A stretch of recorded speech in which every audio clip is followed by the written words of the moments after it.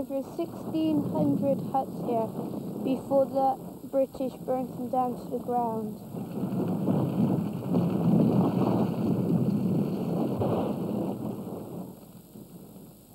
It's a little present I made for you. This is wonderful. I'm very touched, James.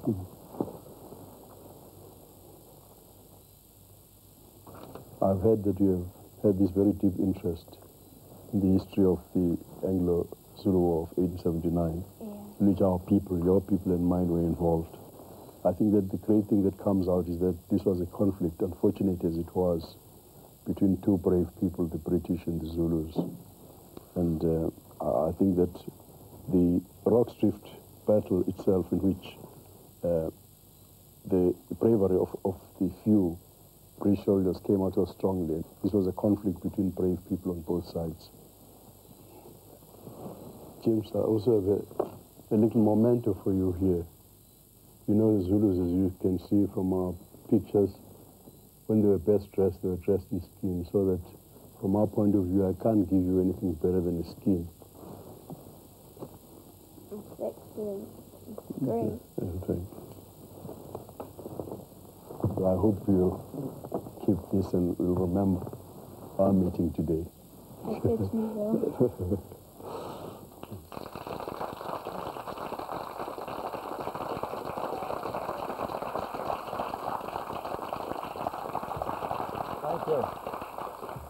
Before I start on you, Major, what do you think about this guy?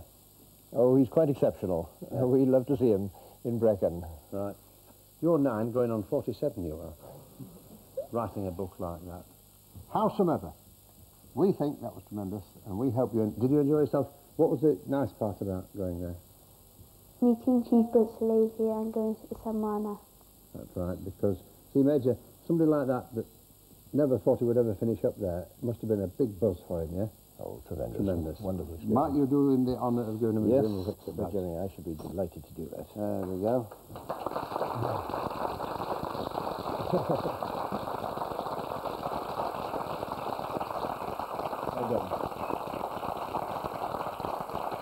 Well, ladies and gentlemen, all we can say is please look after yourselves real safe all week. See you next week for some more super. Jim will fix it. Your letter was only the start of it. One letter, now you're the part of it. Now you've done it. Jim has fixed it for you. And you and you. It must be something that you always want to do. The one thing that you always wanted to. Now you've done it. Jim has fixed it for you. And you and you and you.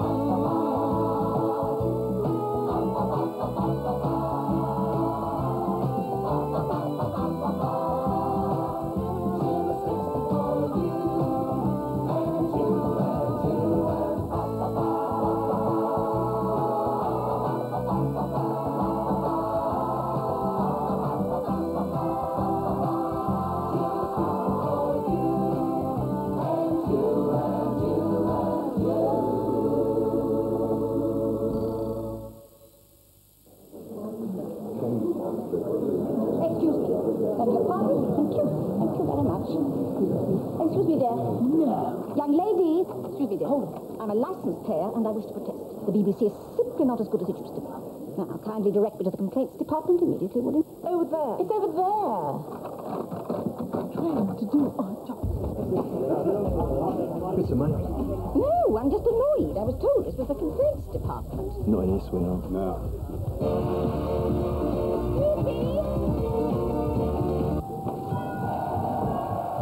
It is obviously not the complaints department. No, we're having a house party. Well, keep the noise down then, thank you. Okay. What do you want? Well, I was looking for the complaints department. Madam, we're all looking for the complaints department.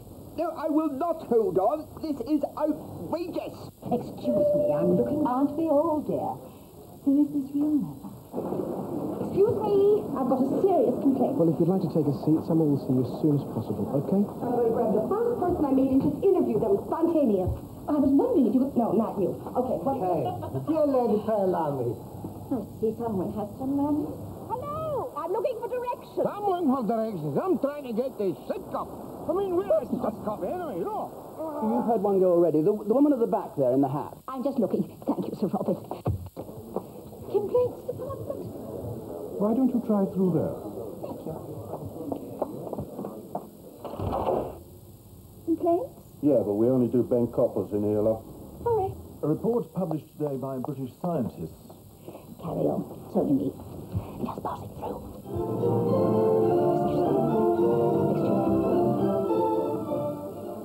Sir David, If I might... have a lovely trip. I love that one. There's that woman. Yes, so you. Hello. Who, me? You're the one that was here complaining the BBC is not as good as it used to be, aren't you? No. You must be confusing me with someone else. It's a hat. They're very popular these days. Hats. No one gives viewers and listeners a wider choice. The BBC, broadcasting at its best. Now on BBC One, the third semi-final of Masterchef.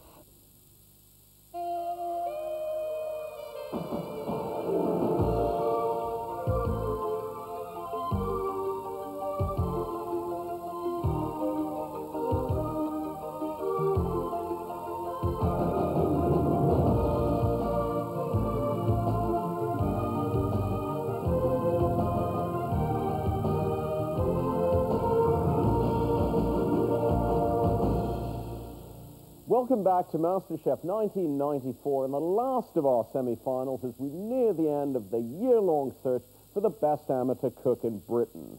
Our three kitchen veterans are all winners.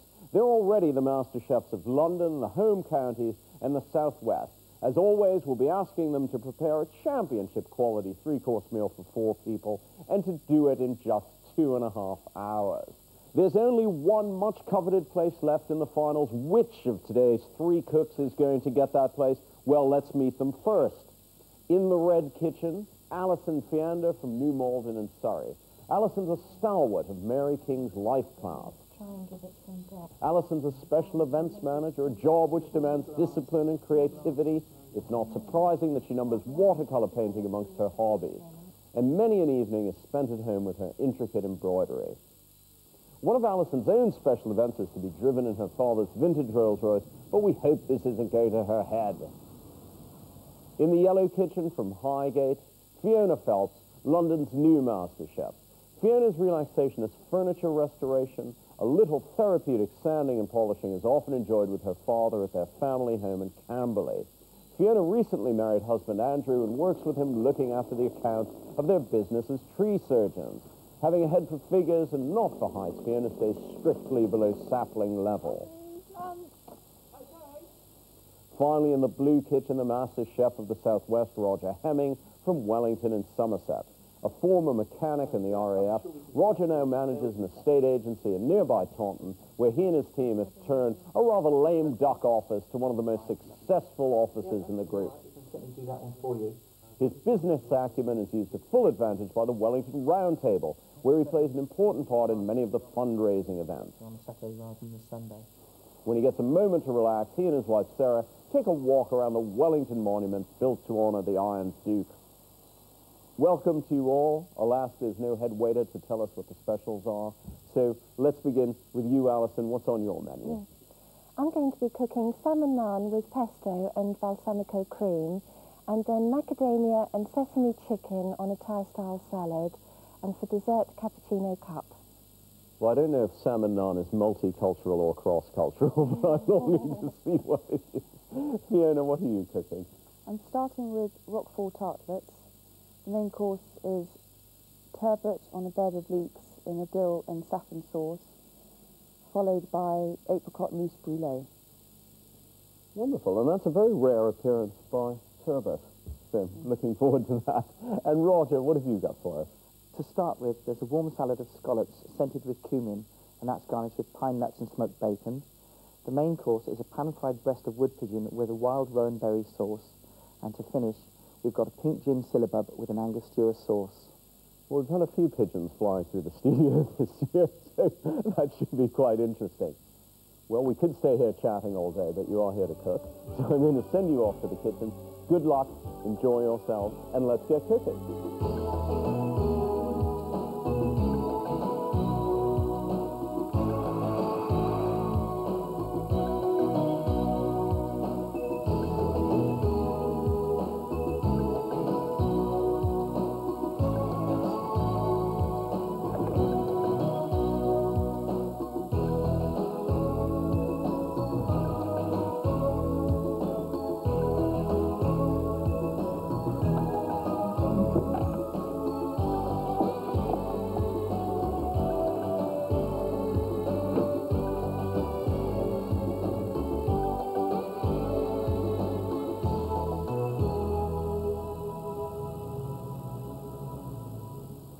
kitchens at Mayfair's celebrated Connaught Hotel have for almost 20 years been under the creative control of chef de cuisine Michel Bourdin.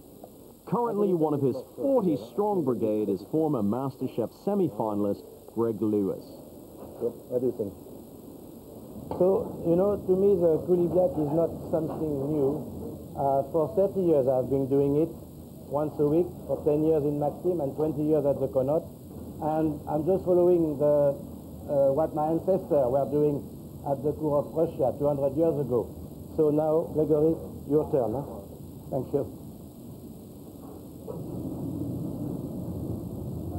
Michel's the founding president in Britain of the Académie Culinaire de France, and he and his team ensure that whether eating in the Connaught's famous grill room or here in the restaurant, you'll enjoy a very British meal in the classic French tradition.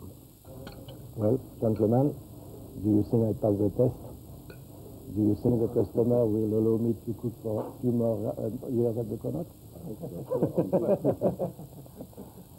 Michel, welcome to the program. It was very nice to see that Greg is doing so well in your kitchens. Do you think in the, 19 years that you've been at the Connaught, how have the young people who want to work in the kitchen changed? Well, they did change very much because at first there was not so much interest to the profession as a profession. In Britain, it's only starting in the 70s to have people interested to be professional. So the more professional we will train, the more good place we will find. It starts always from the top, you know. As one day Robert Caillet told me that the best cooking was the cooking amateur cuisinier, amateur chef. I say, yes, I agree, Robert, but myself, I still work as an amateur because the best ingredient in cooking is love. And I think the amateur chef got love. Why do so many French chefs come and work in Britain? Well, I think there have been a French influence in Britain for 300 years. And it just happened to me about a month ago. I said to myself, why did the French in 300 years didn't manage to pass the message to the British?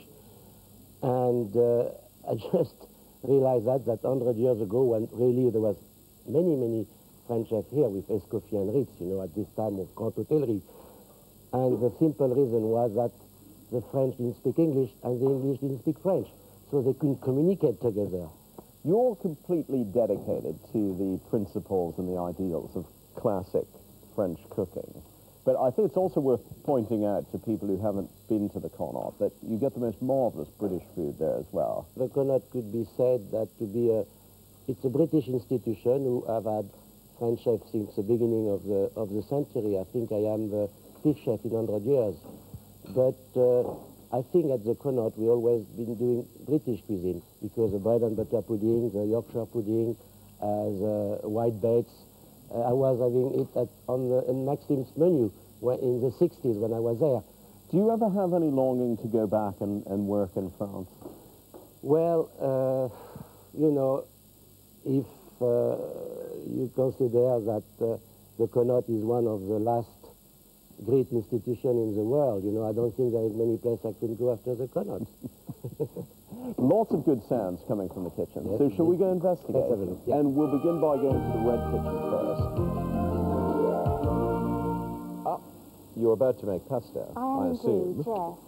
That's right. I've just got everything ready, so it makes it nice and easy once I'm assembling all the ingredients. I thought that there was a myth, or a commonly believed thing, that you should never cut basil with metal, that basil should be torn. I must admit, when I'm using it raw in a salad or whatever, I tend to tear the leaves and not cut them at all, because I think that sort of is better. Maybe.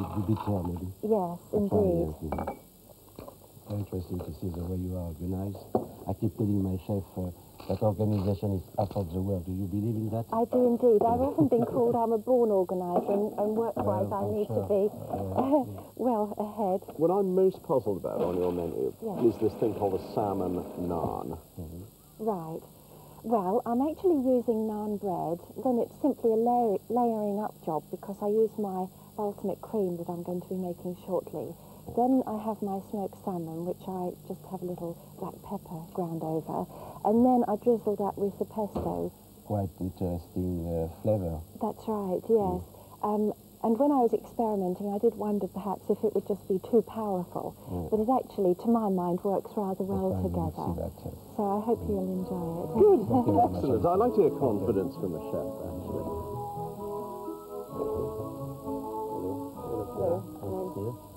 So, you are preparing the potatoes? I'm doing potatoes. To go with the turbot, isn't it? Yes. It's interesting to see the turbot. You have your turbot? Can we have a look at it? I always like to look at a turbot. Fish, it's a king of fish. Absolutely. They're all filleted, and Of course, yes, that's right, yes. this is, I think, is the nicest bit. It's the thickest. Yeah. So that's from quite a small turbot, though, isn't it? It is what we A call a turbotin. turbotin, that's right, yes. It's a little little one. turbo, that's right, Yes. yes. The turbo is very expensive community as well, the commodity, yes, sorry. yes. But the turbotin is a bit cheaper, but the big, large turbot is Which is what I very, very tried to get. expensive. Yes. And you know that eventually there could be some difference between English and Scottish turbot. Yes. Doesn't taste the same. Oh, really? Which The is the best? Scottish The best Scottish. one? Scottish. And are the mussels going to be in the sauce? Is it going to be like a, what is that called, a diapoise or something? Yes, of mussels? mussels, sauce diapoise. Yes, I put them in the stock. Yeah. I let them cook in the stock, and take them out and keep them warm while I finish the stock, and put them back in the sauce when it's finished. So it should be flavoured with mussels. Yes, and mussel give a very, very interesting flavour. Let's hope so. Well, Excellent. I'm sure it will be good. Thanks, Fiona. Okay. Thank you. Now, let's go over to the blue kitchen. Now, this is a sight that's guaranteed to make me happy. Someone making... someone making mashed potatoes. How much importance do you give to the potatoes for your mash? Do you choose the right potatoes, or you just say potatoes? No, hopefully. I've chosen some red ones here because I wanted them to be fairly floury rather than waxy. What potatoes do you use for mashed I potatoes? think for mashed potatoes, essentially the King Edward. Really, the potatoes make the dish, really. And, well... And can we see your pigeons? Because you've got, we're going to have some pan-fried pigeon breast. That's the pigeon breast That's there. right, yeah. I cut them off myself. That's just the marinade's red wine, nice. And what, garlic, little olive oil, juniper? garlic, juniper, bay leaf, and a little thyme out of the garden. What's the best way, Michel, to keep pigeon from getting tough? Because pigeon can be incredibly tough. Well, Is it just to undercook it? Well, it is to recognize a young pigeon to a whole pigeon. I'm not too clever about it because we don't use pigeon at all at the Connaught because we got 10 different game, you know. So I thought we have enough. Well, we hope with the marinade might have sorted it out. Itself, It's in you're whole right, one. the marinade will help you, but you know, still, it has to be a young pigeon. Yes, the marinade is the equivalent of a sort of gastronomic facelift, isn't it? You can't tell how old the thing is. Right, we shall be back to you. Thanks, Good Roger. luck, Roger. Okay, right. Well, it's all going to be pretty interesting. Let's just review the menus, actually, and get some sort of feel for them. Now, Alison is doing salmon naan with pesto and balsamico cream, and then macadamia and sesame chicken on Thai-style salad, and then something called a cappuccino cup. It's a very modern-sounding menu. Yes, but I'm quite pleased with the balance of it. It's not too heavy, just different taste, and don't think they go against each other. So far, it seems to be interesting, the reading of it. Yeah. The tasting will tell us, but the reading of it is quite satisfactory. I mean, can't find anything wrong with it. No, make very good bedtime reading, actually. I like the look of that menu. In the yellow kitchen, Fiona's doing a roquefort and spring onion tartlets on a bed of lamb's lettuce with a red currant walnut dressing, and then baked turbot and mussels with dill and saffron sauce, steamed leeks, some julienne fried potatoes, and an apricot mousse brulee. Here again, it's interesting write-up. The reading is interesting, and I would like to go for this menu, you know.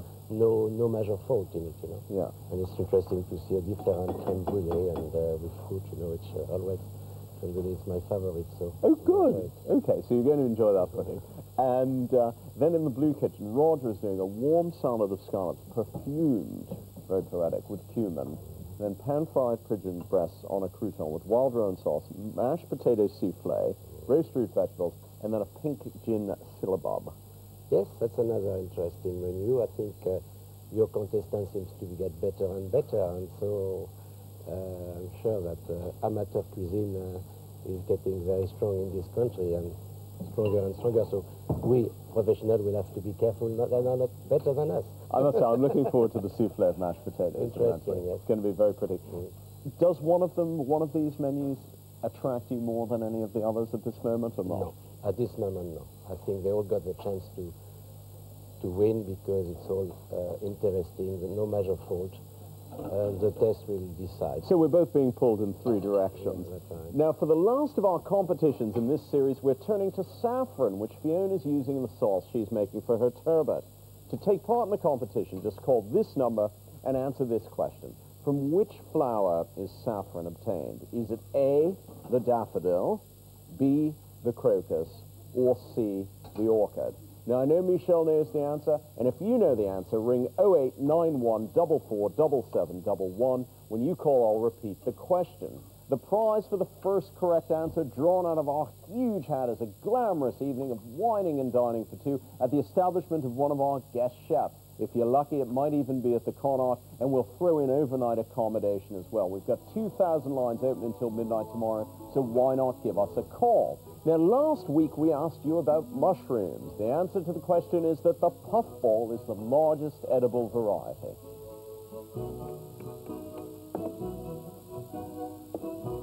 This must be the ingredients for the Thai salad. That's right, yes. And then I still have to make the dressing, which is actually using peanut oil and wasabi paste, which gives a nice kick. And in addition to the wasabi paste, I used rice wine as well. Now, I want to see your macadamia nuts because I think they're one of the great...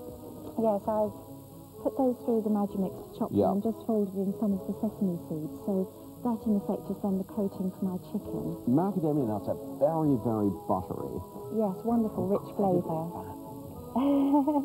Yes, but once in a while, I think they're great. Yeah, absolutely. I like the idea of adding apricot with brûlée, crème brûlée, I think. Usually we put, sometimes we put fraise des bois or raspberry, but apricot is beautiful. But it was in season, so... Yes. Do you know the origin of the crème brûlée? No. It's always been an argument between France and Scotland. People say it has been invented in Scotland, and the French people say it has been invented in France. But I think I rather think the Scottish have done it before us. Yes. No, it sounds French, doesn't it? Yes, but the Scotch have been using a few French names as well.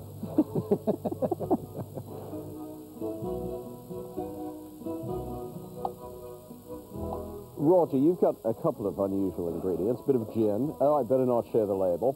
And some Angostura bitters. Indeed. So you're mixing a pink gin, and this is for your syllabus. That's right. There's a tale behind this, actually. It's my father-in-law's an he's a retired merchant marine captain. And every evening before his dinner, he enjoys a pink gin. So this is really created in his honour. I think about 10,000 creep points for saying that. That's worth saying.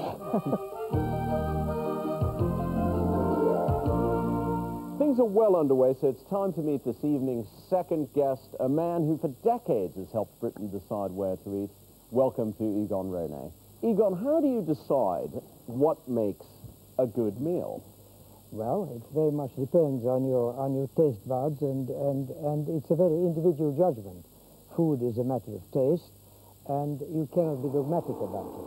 Recently, you've been devoting a lot of time to the catering at Heathrow. Yes, that has become my main preoccupation, shall we say, trying to improve the food at Heathrow and Gatwick. I sometimes feel when I'm travelling that I would have been better off bringing a picnic in a brown paper bag. What do you do when you're on a plane or in an airport? Or do you just resign yourself, or do you bring your own food? All depends if it is a long journey. I think for a long journey, we like to have an enjoyable meal to cut down the journey, you know. But it's difficult to get an excellent meal, except if you are traveling first class. What an extremely diplomatic and polite man Michel is. I would quite briefly say that the food on the airlines, on aeroplanes, is quite terrible. Perhaps first class, perhaps not so much. But I've had a lot of bad first class meals as well. Yes, but convenient food is still convenient food. If you want to have proper food, it has to be done in a proper environment. And Michel, I don't want to disagree with you on television, but, you know, if you have a bread roll or a sandwich, that has to be excellent. Otherwise, don't do it. Now, I want a judgment from both of you. How well can you really eat in Britain compared to other countries? Britain has been always a place of good eating, but in a decade or so, I will say that we will eat as well as in Britain than we are eating in France. The problem, I think, is that there were tremendous developments, both at the bottom end and at the top end. But in the middle, the good bistro type, the family type of catering, at a high level, with simple, down-to-earth food, that is what is missing. Egon, if any government were intelligent enough to make you the man in charge of all food in this country, what would you do? What would be your first act as chief of food? I would ease all the financial burdens that are pressurized small caterers. I think that to make life easier for them in every respect, that would be my first priority.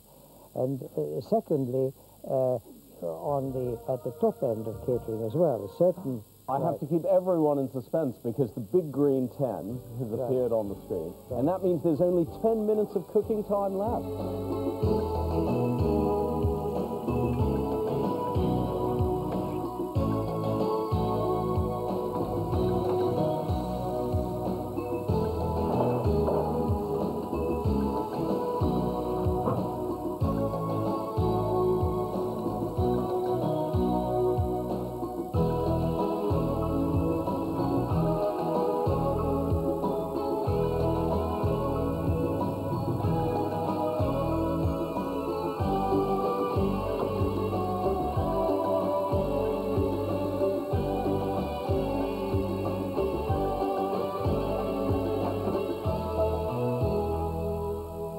Well, the lights are flashing, so it's pink gins for everyone. The cooking time's over.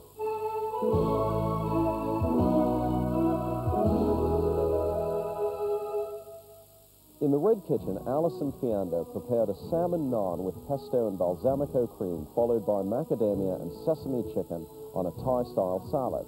Her pudding was a cappuccino cup. Fiona Phelps in the yellow kitchen gave us a roquefort and spring onion tartlet on a bed of lamb's lettuce. Her main course was turbot with mussels and a dill and saffron sauce served on a bed of steamed leeks with a julienne of fried potatoes. An apricot mousse brulee rounded off the menu. In the blue kitchen, Roger Hemming started with a warm salad of scallops perfumed with cumin and moved on to pigeon breasts on a crouton with wild rowan sauce. This was accompanied by a herb souffle of mashed potato with roasted root vegetables. Roger's finale was a pink gin syllabub with an angostura sauce. Are we ready? Ready. Yeah. Good. Let's taste, and we'll begin with the red kitchen. And Alison is kicking off with this extremely intriguing naan, salmon naan with pesto. And before we tear it apart, do you like the look of this meal, Egon? I think so. This intriguing dessert is supposed to be cappuccino. Cappuccino. Very interesting. Very interesting. What do you reckon, Very appetizing. Well, I will think the first course, look of the first course and the last course is very appealing to my eye. Wonderful colours. Let's dig into this. We don't spend a lot of time on etiquette. Yeah. Okay. I'm intrigued by this because the idea of salmon and naan and pesto and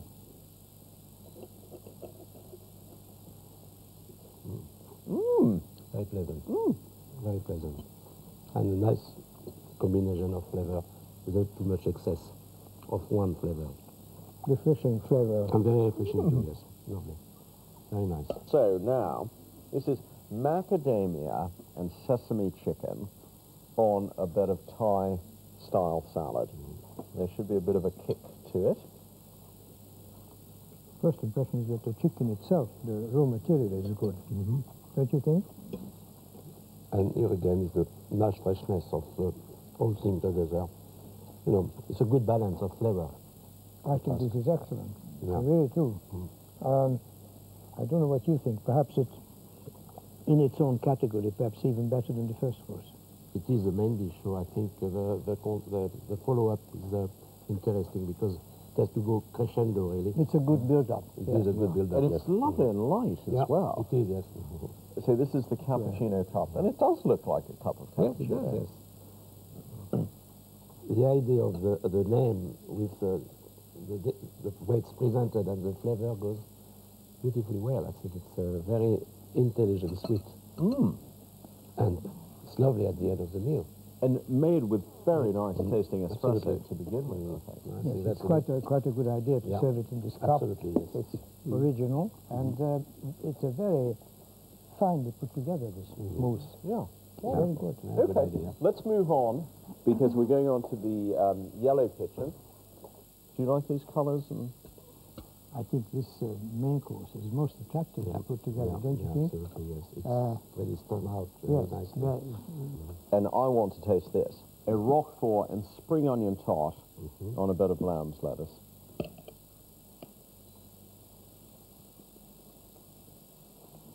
Surprisingly good. When I say surprisingly, I mean that the first appearance wouldn't have led me to believe how refined the flavor is really what it should be, you know. And I was a bit worried when you said Roquefort, and it is not overdone. I mean, not overbearing taste. So it's a nice light balance. Yeah, very well judged. Very well judged. I think you get you can really taste the Roquefort, but it doesn't take over. No. And this is turbot and mussels in a dill and saffron sauce. And some leeks. Yeah.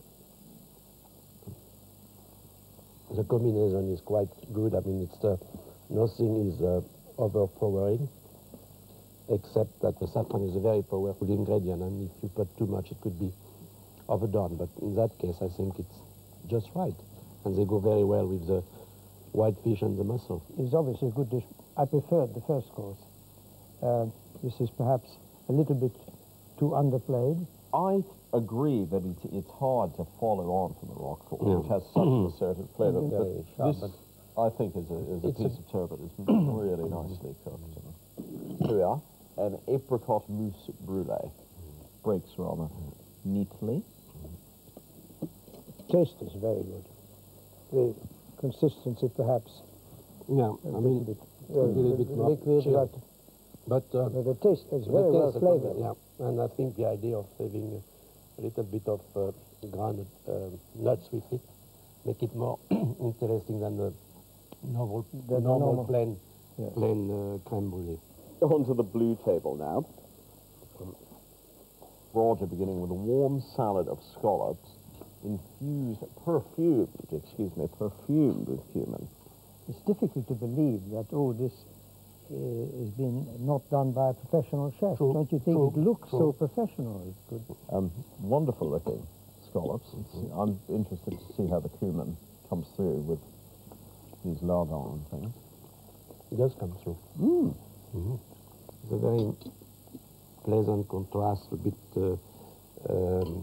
exotic for me, which as a French person I like to taste what the things are, really. What I think is very much to the advantage of the dish is the dressing of the salad. It gives a good basis for the whole thing. I like it, but then I'm an exotic kind of guy. This is pan-fried pigeon breasts on a crouton. That's wild rowan sauce. Soufflé, very pretty. Soufflé mashed potato and roast root vegetables. Can I go your knife? Absolutely. Because the cuisson of the pigeon is just perfect. It's a red meat, so you know it has to be this color. Very good, really very good. Those root vegetables are very interesting and goes quite well with game. Absolutely. Most accomplished. Yeah. I mean, the texture of the bird beautifully preserved. Just, it looks much more underdone than it actually tastes. Yes. It's actually, I would say it's perfect. It's just right. Very pleasant. And very nice sauce. The sauce goes so well with it. Lovely and light. I like this dish very much. Good. And then, pink gin syllabub. Pink gin syllabub. Well, nothing like invention. So. With Angostura sauce. Oh. This is going to be quite a bitter, a bitter little pudding. Oh, it's good actually. Yeah, it is very good. Mm. The person who made this is certainly a very courageous person.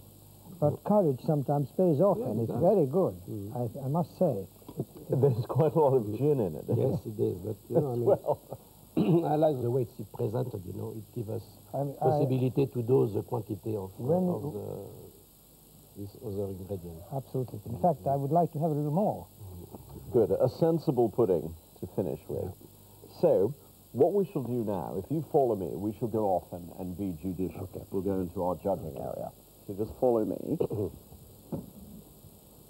Style salads. I thought the pineapple went very well with the mushrooms and the sweet peppers, and it was a lovely, it was very refreshing. I could eat that for lunch. Or... Yes, of course, was a challenge to have a roquefort tartlet before the fish, because, you know, the roquefort is a strong ingredient, and the fish could have suffered. The salad dressing was the outstanding thing about it. Supported well the scallops and so on. It was a light, very pleasant start of a meal. The balance of flavor and texture, and the sauce who goes with it was superb, and I think it matched exactly what the pigeon will ask as a sauce, you know. And I think the cappuccino idea was a very clever idea to finish for the look point of view and the taste. We were not disappointed. To finish a meal with a slightly alcoholic taste is not a bad idea. Well, I like depends on what you think with it. But, you know, guess you'd have to drink a glass of gin with it. Certainly didn't need a digestif after this one.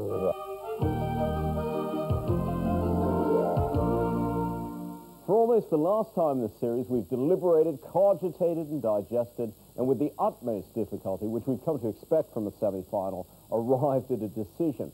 Egon, this is your first go as a Masterchef judge. What did you think about the standard? Many of the dishes were truly perfect, and I don't easily use that word.